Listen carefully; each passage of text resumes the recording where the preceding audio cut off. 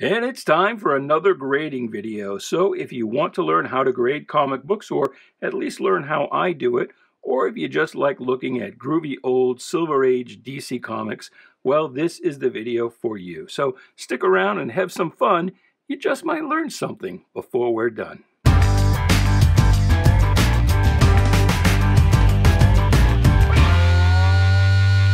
Hey there, Bobby. Welcome to Shanghai. My name is Duke, and this is another grading video. Today, we will be looking at this stack of House of Secrets and this stack of Metal Men comics, DC comics from the 1960s. So let's not waste any time. Let's get right to it. Pausing only long enough for me to do the beg. Please like, share, subscribe, do all of those things. And the disclosure. These are not my own books. These are books I am grading for work. So these will all appear on the eBay store of .com Comics. .com Comics and Collectibles in Freeport, Maine. That's where I work. I do the grading for them. You may have seen the unboxing videos on the Sell My Comic Books YouTube account. And that's where we unbox collections as they come in. You may have seen these books there. Well, this is the next step in the process. Once those books are unboxed and sorted into different sales categories, the ones that will go on eBay as raw singles, that means not slabbed and not graded by CGC, they are instead graded by me, and they go up just like you see them here. So these will all appear on eBay probably within a week or two of when you see this video. So again, let's get right to it. And I like to chat a bit about the books as well. So this is House of Secrets 49, starring Mark Merlin. And you know, poor old Mark, he just kind of missed the boat. He started in House of Secrets 23, ran till about 73 when they turned him into Prince Rahman. Kind of tried to give him a little bit of an upgrade, but if they had done that sooner, because Mark Merlin actually predates the Hal Jordan Green Lantern by a couple of months, and you know, if they had thought to give him a cape and some mystical artifact, well, Mark Merlin could have been a founding member of the Justice League of America, kind of DC's own Doctor Strange, if you will. But no, they didn't upgrade him until later in the 60s when they turned him into Prince Rahman, and that only lasted about 10 issues or so, and then he's been pretty much in comic book limbo ever since. And you know, he really wasn't trumpeted that much. I've already looked in this book, and you can see that, I mean, just to look at that splash page, you would not really know that he was a big recurring character. His girlfriend here, Elsa, was pretty much the Clea. She is to Mark Merlin as Clea was to Doctor Strange. Okay, so let's look at this book. And how I do this when I grade a book, I first do an instant assessment. You know, is it good, fine, or near mint? And I would call this a fine. Then I'm like, well, is it very good or very fine? Well, it's probably closer to very fine, actually. And very fine would be a 7, would be an 8.0. A fine would be a 6.0. And so that's when I start zeroing in, looking at the damages. And right away, I see this corner here where it looks like it's been chewed. And well, that takes away the very fine, doesn't it? Now we're down to probably below a 6.0. And you can also see here, maybe if I point it out with this pen, you can see you got a little bit of a tear right there in the spine. So that's not too good. Between this chew and that tear on the spine, that probably brings me down to a 5.0. Beyond that, the book doesn't look too bad. You've got some blunted corners. Kind of a dust shadow here along the top. But I don't think any of... Oh, and there's also... I don't know if you can see it in the light, but there are some numbers written here. It looks like maybe an 11, 8, 24. I have no idea what those numbers would represent. I don't think it's any kind of an arrival date, because this book would have been on stands 3 months before the cover date. So what would that be, August? No, July. So I don't really know what that is supposed to signify, if indeed anything. But I don't really see enough here that I would knock it down to a 4.5. And what I thought was a dust shadow, as we look through the inside of the book, Making sure to stop at the centerfold if we find it, just to make sure that's all tight. I missed the centerfold. Let's look again. Let's look again. There it is. And it is all tight, and the front cover's tight. But you can see the kind of the page quality. It's kind of tanning up here, almost browning up here at the top. And so that might not be a dust shadow. That might be just a matter of the book was maybe had other books on top of it, and it was exposed to more light than the rest of the book. Otherwise, it looks good.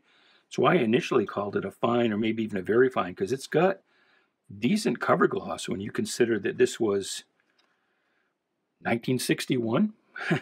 So that's older than me even, and I know what kind of condition I'm in. So let's see, HP here down in the corner. I don't know, that's probably Howard Purcell. I don't know. And then I noticed the second story had Bill Eli, you can see down here, signed. And I'm not sure who did the Mark Merlin story. It's not signed.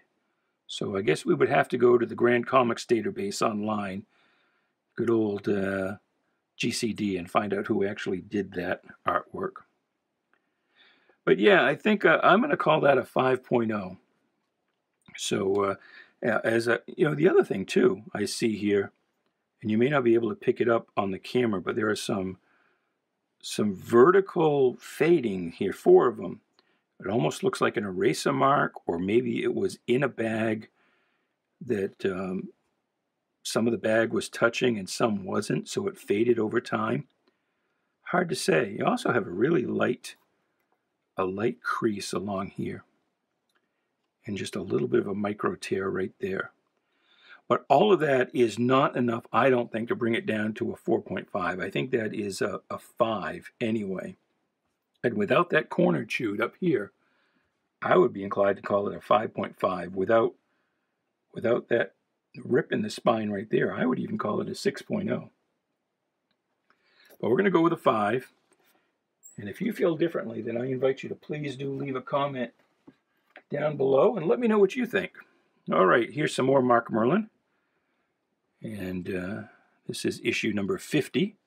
Again, we have some writing here. VP 928. What in the world could that mean? What in the world could that mean?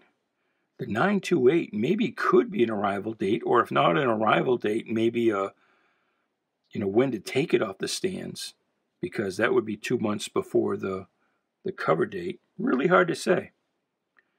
This one has about a 1/4 inch tear on the cover right there. But otherwise, this is a nice looking copy, although, whoops, as I say that, you can see there's that little chip taken out of the cover. Well, that's too bad. Back cover looks good. Here's old Mark still Meskin. So this is Mort Meskin did the art on this. And really they could have at any time turned Mark Merlin into DC's version of Doctor Strange. Just a cape and an eye of Agamotto. And he could have been in the Justice League. I'm looking for the centerfold. Always check the centerfold, make sure it's there, make sure it's tight. It looks good. Not sure who did the art on this.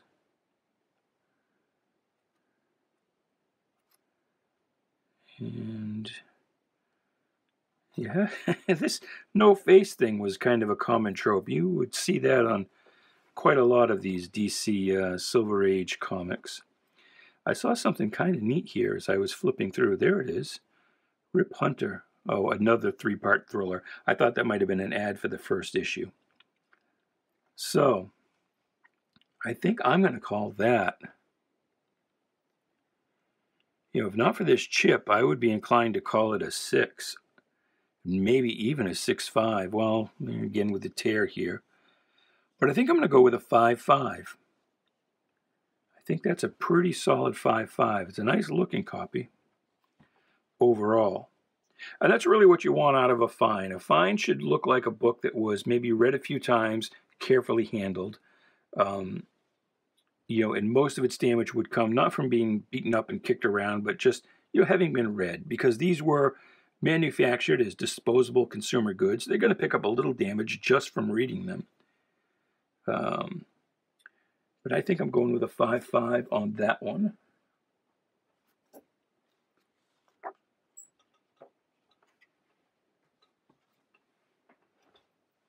Here we have issue 51. That's a pretty cool monster cover. Mystery of the Stolen Creature. And again, we have these codes written at the top. It looks like RV or RR. Oh no, R1019. I think that's what these are. These are not arrival dates. These are pull it off the stand dates. Because again, comic books in this period, they were dated 3 months after they actually arrived. So this December book would actually have arrived at the newsstand sometime in September, right? So September, October, November, December. And that was when the distributor was supposed to pull it off the stands. So you could potentially have 3 issues of House of Secrets if it didn't sell well on the stands at one time. Well, probably the retailer wrote here, he was only going to keep it on the stands for 30 days. And then he was going to pull it, and then, when the distributor came to get it, he'd pull it out from underneath the counter and give it to him. So I bet you this book probably hit the stands September 19th, and they wrote on it 10/19. So they knew that's when they were going to pull it off the stands. And then, again, it would go back to the distributor in December. So I bet you anything that's what those numbers are, because they're on all of these issues. I do not know what the R could possibly represent, unless it's remove, maybe. You tell me what you think. You leave a comment below and tell me what you think that could possibly be. Doesn't look like this one is signed by Mort Meskin, so I don't know who did the art on this one. Page quality on these books is pretty decent. It's just kind of fading, or not really fading, but browning at the top of the books and a little bit at the very bottom.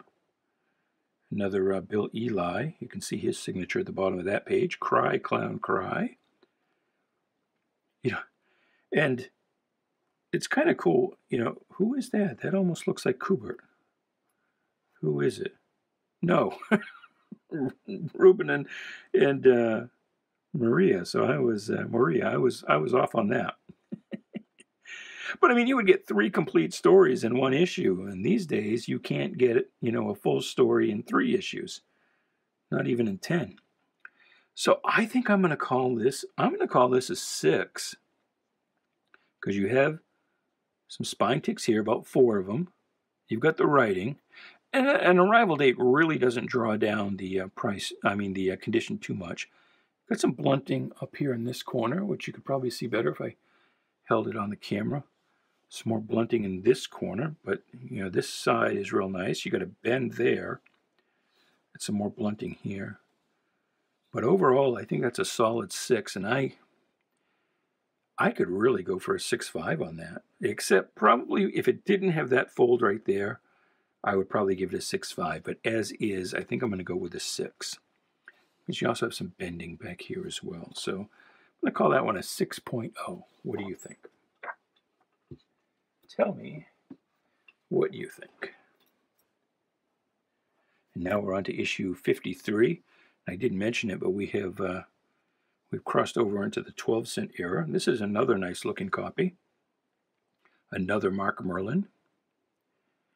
And it says here R125. So that could actually be an arrival date, because that would be January would be 3 months before April. And it looks a decent looking copy. You got a little tiny bit of a split up there. That looks more like a manufacturing split than one from handling. Oh, here you go. Statement of ownership and circulation. So at this point, House of Secrets was averaging 205,000 copies sold per month. Pretty good. When you consider that today, Superman is probably selling, what, about 60,000? You know, a bottom tier book with, you know, one continuing character, but a kind of not terribly exciting one at that. I'm sorry to any Mark Merlin fans out there, but kind of how it is. Aquaman, now in his own magazine. What issue number are they pushing there?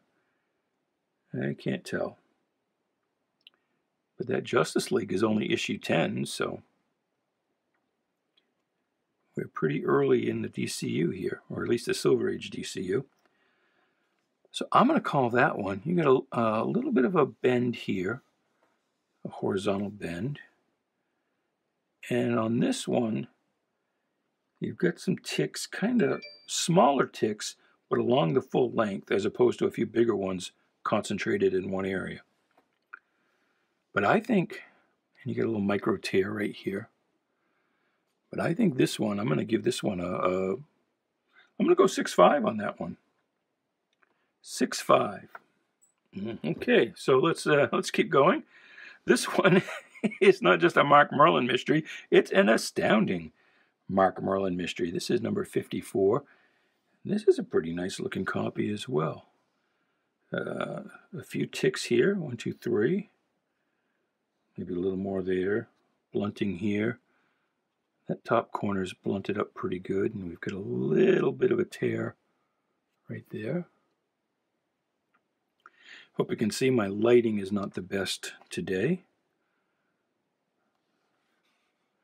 But that back cover looks really nice, and the paper quality is quite nice. It's pretty vibrant, pretty white. Page quality is good. Where's that centerfold? I think I just passed it. Nice and tight on the centerfold.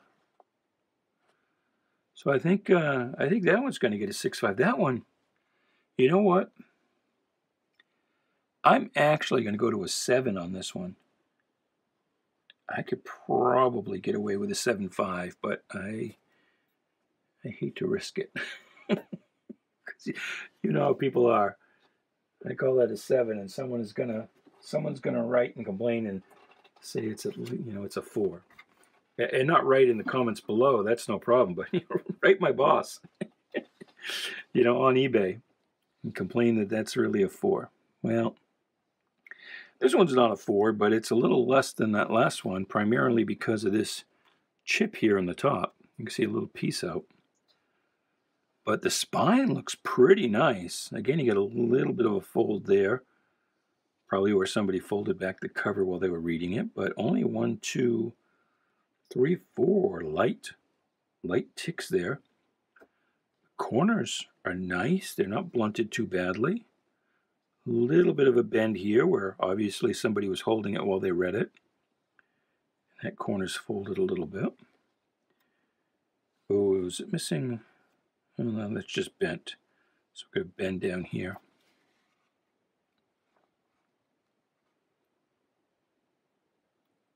And you can see these pages, that bend kind of goes all the way through the book. This book was probably dropped at some point. So, but it looks, it looks good. Mark Merlin has moved to the middle of the book. That might indicate a decline in old Mark's fortunes, because usually, the main character anchored the anthology, and he was either the first book or the last. I mean, the first story or the last one. And in the middle is it's where you put the chaff. The wheat went on either end, and the chaff went in the middle. 1962. The Menace of the Magic Metal. Cyclops. So I think this one, I'm going to call that one a 5.5. Because this would be a 7.75, but for that piece out. And I think between that piece out and this bend down here that goes through the whole book, I don't think I can quite get away with a 6. So I'm going to go a 5.5. But without those two things, that would probably be a 7.5. So I think if you buy that book on eBay, you'll be pretty happy with it. That's what I think. All right, House of Secrets number 56. And this is another nice looking book. You got some bending here and a few ticks. You got some bending here and here. Otherwise, not too bad. Oh, that's a heartbreaker. See that water stain down here? So that's going to bring us down to probably a 4.5 anyway. So what do you take off for water stains? I know some people who don't stand them at all. You know, any water stain at all, they'll call it a 2.0. And that centerfold looks okay. Page quality isn't quite as nice as those other issues. Mark has now moved to the front of the book, so he's graduated from the back to the middle and now to the front. Mark Merlin, Sleuth of the Supernatural. Well, at least he has his own logo of sorts now as well. 1962. Well, I would be inclined, here's how I'm going to treat that water stain. I would be inclined to call this book probably a 6.5. But with that water stain, I'm probably going to knock that off 2 points. I'm going to call this a 4.5. So how much would you detract for that water stain? Assuming that you're starting at a 6.5, what would you call it? And actually, yeah, I might even have called it a 6. I don't know. So from a 6 or a 6.5, what would you knock it down to? For me, it's going to be, of course, there's a little rip here at this staple as well. But for me, I'm going to call it a 4.5. This one feels like it's got a little bit of a spine roll starting. And, some color chipping or fading there. A fair number of ticks. A little piece out here. I don't know if you can see in the spine, but there's a chip in the spine there. You can see those. You can see those breaks a little more in the color. A little bit of a spine split here at the top. So back looks okay, but you can see here where that spine roll is starting. That line. I'm just laughing because some of these kids were in these flower seed ads for like years and years and years. I've seen a lot of him. And then some of them look like, you know, this picture was not taken in 1962. It looks like it might have been taken in 1942. But a couple of micro tears here on the back edge. Oh, Mark has, Mark Merlin's mailbox. So look at that. Looks like Mark was getting popular enough that he commanded the letters page. So again, it's kind of surprising that there aren't a lot more Mark Merlin fans out there, that he's not something that has been revived by DC. And here it is Mort Meskin again. So this one's a little rougher than the ones we've seen before. Not bad though. Still, I think I would call that a 5.5. I mean, rougher. It's got more stuff going on, but it's all minor stuff. You know, instead of a few big defects, it's got an accumulation of smaller defects. So I think I'm going to call that I'm going to call it a 5.5. If it didn't have this chip out of the spine here, or those, whatever's going on here, the color is chipped off, I would even call that a 6, but I think I'm going to go with a 5.5. Get that bad boy out of here. And this is our last House of Secrets. So at this point, and this is, I don't know, Mark Starr fell pretty quick because we went from number 59 to 68. So in the space of about 10 issues, he has lost his cover feature. Oh, well, I misspoke. So we still got the cover, but Eclipso here is coming up fast on his flank and is about to take over this book. As I said, Mark will get turned into, at issue 73, he becomes Prince Rahman. Prince Rahman, the Noodle King. No, he did not have noodle-based powers, Prince Rahman. Wouldn't that be awesome, though? And it looks like is he kicked to the back of the book again? He is. The Return of Morlou. Sounds like a Stanley Jack Kirby Marvel monster.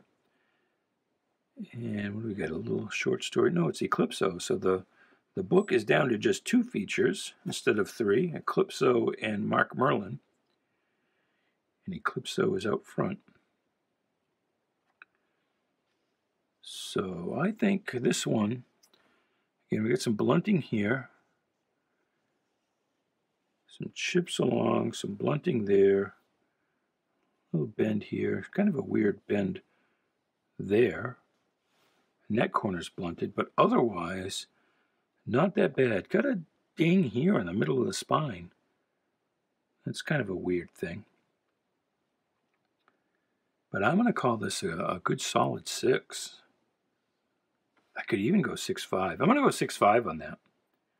What would you do? I'm going to call that a 6.5. And that is our last House of Secrets. So we are now on to the Metal Men. And the Metal Men, you don't realize it today because they got a hard job to keep a book going. But the Metal Men were not inconsequential in their time. I mean, if you look at Comicron and the sales figures, Metal Men was moving, 350,000 copies a month, if I can remember correctly. So this is issue 5, and it's got, again, this same code on the cover, R1031. And so I think that's probably an arrival date. That is 3 months before the cover date. So we've got a fold here that goes about that far. That's all folded in with a little kind of a micro tear there. A little blunting at the top, a little blunting here. We've got some, 7 or 8 or 9 spine ticks along there. A little bit of color fading here at the bottom, and that corner is blunted up pretty good. Otherwise, though, it looks nice and tight. Paper is tanning. I want to kind of look at that back cover if I can, make sure that's tight.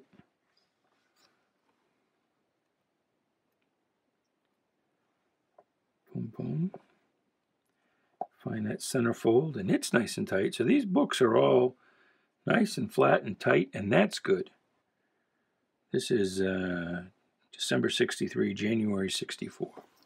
So I'm going to call that, I think that's a 6. And without this here, it'd be an easy 6.5, even with this down here. But I think between that kind of major blunting here and this one that goes, that far, bent inward, I'm going to call that a 6.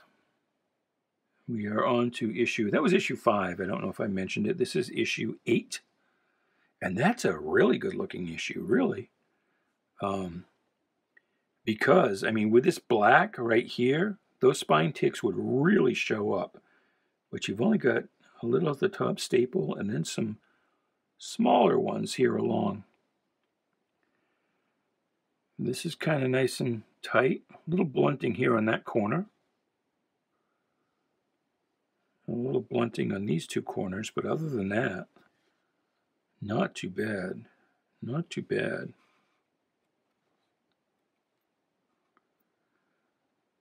Paper is kind of tanning a little bit, so that's a detraction. This is too bad. I think. Yep. Centerfold, can you see it? The centerfold is detached at the bottom staple. The next wrap looks attached. So I was about to call this a 7.5, but I think with that centerfold attachment, I'm probably going to have to go down to a 6.5. So I guess that's another question for you. You know, if you had a 7.5, how much would you knock off for the centerfold being detached from just one staple? In this case, I think with the accumulation of defects, I mean, I was probably pushing it for a 7.5. It was probably a 7. And this is number 9. This is another good-looking book. Not many ticks here. A few. A little bit of a discoloration there. A little bit of blunting there. This edge looks okay. Look, some chips here. And that's probably, you know, kind of like Marvel chipping. That's probably the press that did that. A little bit of a tear up here in this corner. Tiny, tiny tear. Back cover looks good. Again, as with all these Metalman books, the paper is tanning up.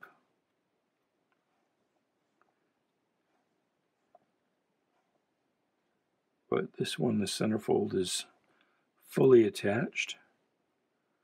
So I think this one I am going to give,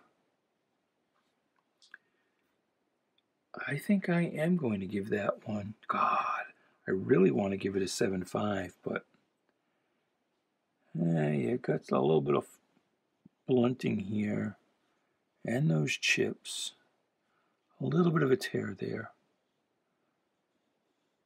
Micro tears and a little discoloration. Yeah, I'm going to go with a 7. Not quite good enough that I can go 7.5, although I would dearly like to. But that's, you know, out of the stack of books, that's our first 7. So that's the gem of the pile so far. Although, well, I was going to say this one might outdo it, but I can instantly see that it's not. I said that because it's got really nice cover gloss. I mean, that almost looks new. But we've got a lot of spine ticks right in through here. There's probably 8 or 10 or 12 right through there. The top and the sides are pretty tight. I would be, you know, this is Metalman number 10. I would be really happy with this book in my collection. This corner is blunted, but I don't think we can quite get away with giving it a high grade. Some kind of weird spots here. That's not foxing or molding, but it's just a little bit of soiling, and it's all in kind of vertical strips. So I don't know what this rubbed up against. And we got a little bit of a micro tear there, and some soiling. Oh, look inside. See, this is why you always look inside, right? You can see, hopefully you can see it. The corner of a lot of these pages is torn. Can you see it? I mean, it's just the very smallest edge of the corner, but it's torn away on a bunch of those pages. So that's not really great. What actress does that look like? Why does she? I almost want to say Phyllis Diller. It's like a young Phyllis Diller. Who is this? Is it supposed to be somebody? Smoking is for squares. Well, I guess we know that. Paulette Breen. Was Paulette Breen a real person? I don't know. That looks like somebody was trying to draw a real person. And like I said, it looks like a young Phyllis Diller. I know a lot of you watching this probably don't have clue, one, who Phyllis Diller is. Well, I guess, you know, Google her. Oh, not Phyllis. I was going to say she was Benita Bizarre, but that was Martha Ray, played Benita Bizarre on the Bugaloos. And you probably don't even know who the Bugaloos are, so I am giving away my age. So I'm going to call this book a 6. Again, you know, initially it's got some really nice eye appeal. And again, that's largely because of the cover gloss is still there, really nice, but it's got a lot of other things going on. All minor things, but enough that I'm going to give it a 6. And we are getting down to the bottom of this pile, if you can believe such a thing. We've only got 2 more books left. Oh my goodness. All right. Well, this is a decent looking book. And again, we've got maybe 1, 2, 3, 4, 5, 6, 7, 8, 9.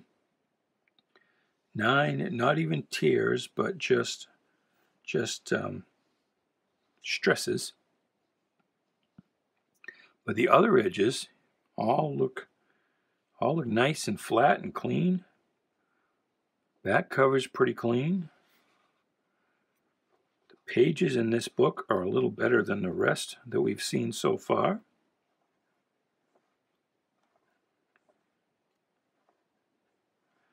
Centerfold's nice and tight.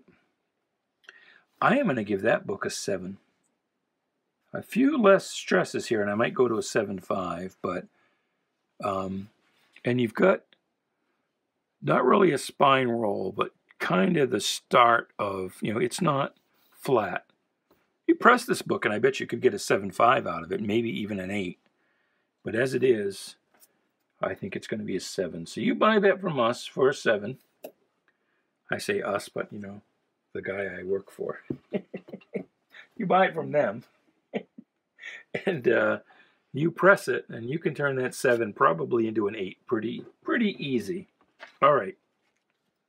So this one is the best looking of the lot so far. This one is going to be our gem, because you've got only right there. Otherwise, kind of just the very lightest right here too. The lightest of stresses. A little blunting here. Very light blunting there. This edge is all nice and tight. That corner, very light blunting on both corners, but nice and tight along the top. Back cover looks good. Again, not super flat. You can see it's starting to bow a little bit. A little bit of a thing there where it was probably folded back. Probably folded back, but you could press that out. And again, oh, look at that. So, I wasn't far off. Statement of Ownership and Circulation, Metal Men in 1965, issue 12. See if I can find it again. Metal Men was averaging sales of 291,000 copies per month. And issue closest to filing date, 336,000. So it was doing better than 300,000 copies a month. So that ain't bad. That ain't shabby at all. So Metal Men kind of fell off a cliff. It's surprising the Metal Men did not last longer with sales that solid at the beginning. So I don't know what sort of knocked the Metal Men off their pedestal. But I think that book, I'm going to give that a 7.5. I am. I almost want to give it an 8, but like I said, I always hedge on the cautionary side. But I'm going to call that a 7.5.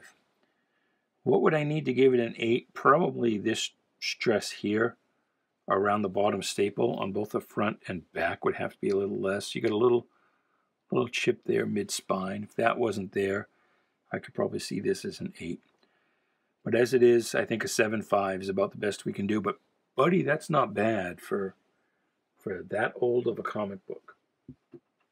And that's it. That is everything we've got. So, by the power of Grayskull, or Skeletor, I should say. Until the next video, good night, good luck, and please be good to each other.